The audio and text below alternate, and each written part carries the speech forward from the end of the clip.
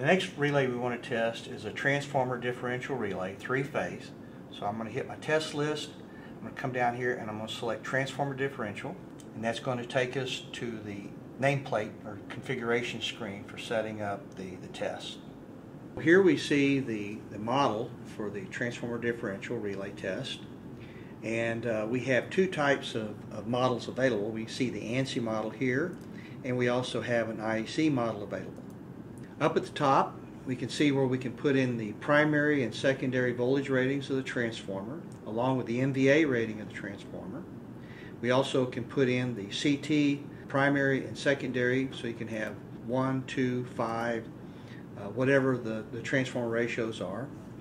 And once that information is input, the software will automatically calculate the secondary currents for the CTs as well as the primary currents.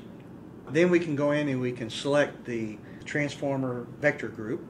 In this particular case, we're going to use a Y delta, so we'll do a grounded Y delta, all right, and with an even vector group. And you'll notice it will even come up and tell you to ensure that automatically computed single phase pickup values match the factor specified on the relay manual. So for each different relay you may have different values associated with the even and odd vector groups, whether the relay is connected in Y delta, delta Y, YY, etc. And you'll notice it automatically selected the zero sequence elimination is enabled, so that, for example, on an ABB RET 670 or even like the Siemens 7UT613 with an even vector group, you will have a zero sequence elimination multiplier of 1.5, so that we do a single phase to ground fault simulation, the relay doesn't trip on the zero sequence.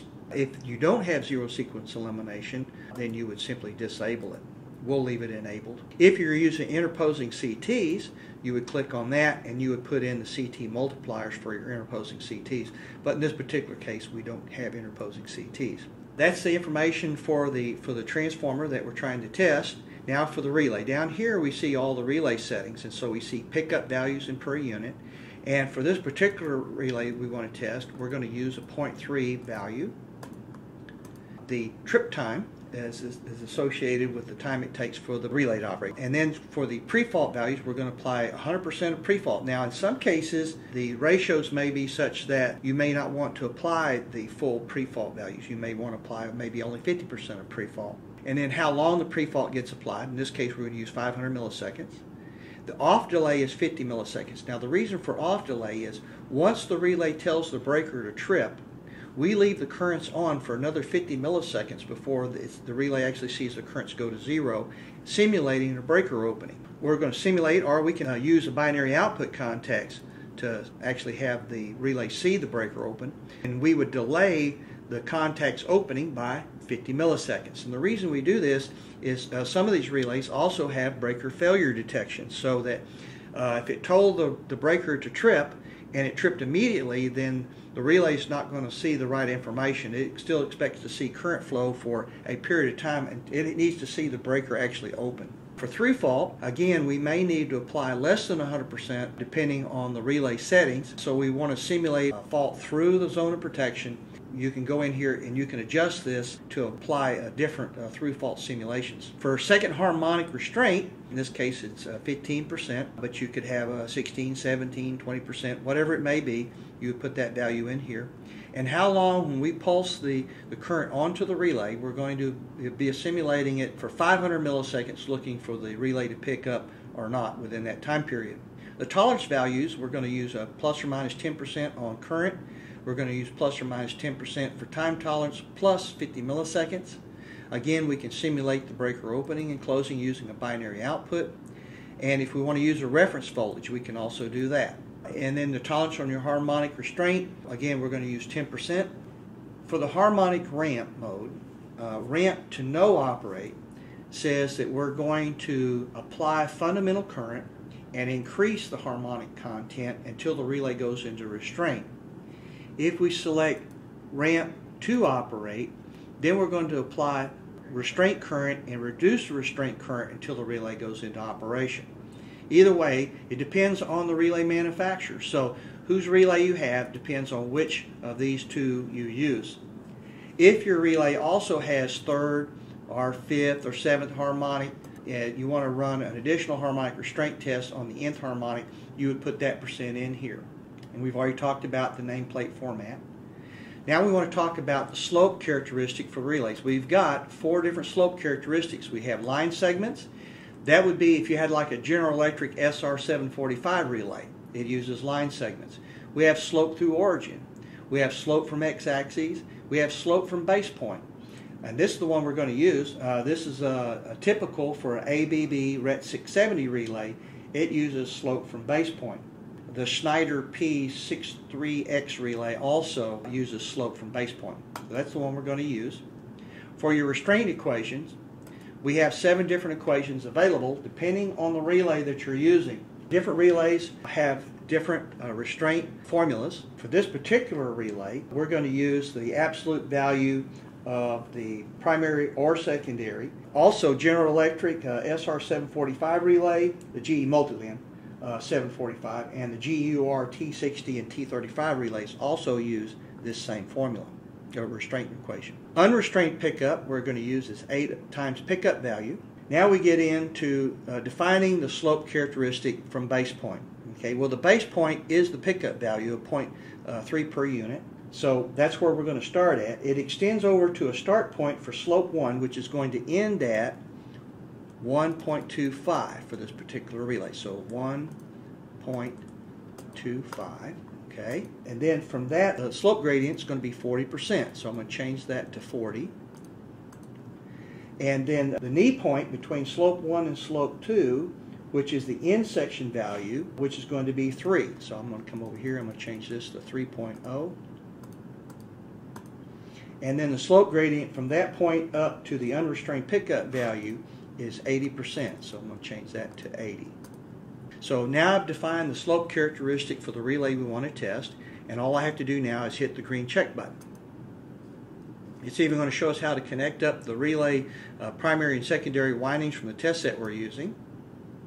And then it's going to take us over to the test screens. We'll see a list here which is going to start off with the stabilization test, or the through fault test. We also have a timing test where we can time each phase. If you click on the play button, it's going to say run all remaining tests or run the test we're selecting. To do a pickup test, again, we're going to have the 2 windings, 3 phases, or winding 1 and winding 2, and then we can also do a 3-phase test. If I hit the play button, it's going to let me select which winding and which phase I want to test. If I hit the play all button, it will just automatically go through and do all the tests automatically. And then the characteristic test, let's go ahead and do a simulation here. What we see is the characteristic for the relay based upon the setting values that we input. All the user has to do now is come in and touch the screen where he wants a test line. And it will automatically calculate all the test currents he's going to need to perform that test at that particular test line. So let's say, no, we don't like that. We put it in the wrong place. We want to move it. You simply come over here, say delete that one. It says, are you sure? Yes. Come back, hit it again, and now you've created your test lines. In this case, we're going to do 5 test lines. We can do individual tests one at a time. We can come in and say run that test. As it goes, it's going to apply the pre-fault. It's going to start ramping the current up. So it's pulse ramping the current, and you can see the current values changing. The operating current is being slowly increased until we get up to a point. Now we're within the characteristic of the relay, the acceptable characteristic, and you'll notice that the vector changed color from red to green, and it's closing in on the operating characteristic, the slope of the relay. And when the relay operates, it captures that test result and it appears as a green dot. If it were to operate before or after the acceptable range, it would show up as a red X. If you run all tests, it just automatically run through and do all the tests automatically. Again, you can also come over here and say run all remaining tests. So you can run each one of them individually, or you can pick up where you left off and it'll pick up and start running from there. Again, you'll see the operating current coming up, and you'll see here's the 2 currents we're applying to the relay, and it's looking for the relay to operate. And then when the relay operates, we'll capture those test results and give a pass-fail determination. We also have the harmonic block test, and again, you can come over here and you can select doing winding 1, phase 1, 2, 3, or you can do 3-phase test, etc. And it will run those individual tests, or you push the play all button and it'll run all the harmonic tests on both windings for all phases and 3-phase. When you get through with your test, then you simply come over here and you hit the report button, and so you want to review the report, and you'll see the header information just like we had on our previous test reports. You'll see the model for the transformer we're testing along with the primary and secondary voltage ratings and CT ratings. You'll see the relay settings and the slope characteristic settings, and that's on page 1 of the report. On page 2, we'll see the test that we did earlier, the 2 test points for the slope characteristic of the relay. And each one of the test results will be recorded individually, so you will have a multi-page report when you get through. It'll show your pickup, winding 1, winding 2, through fault, slope, harmonic restraint, etc. for the transformer under test. And when you get through, you can then save that test result, and then you can export it to a memory stick, and then you can take it back into your office and hook it up to your computer, download it into your computer, and do printouts and save it to database, etc. To learn more, simply go to the Megger website and download the information for the Megger software.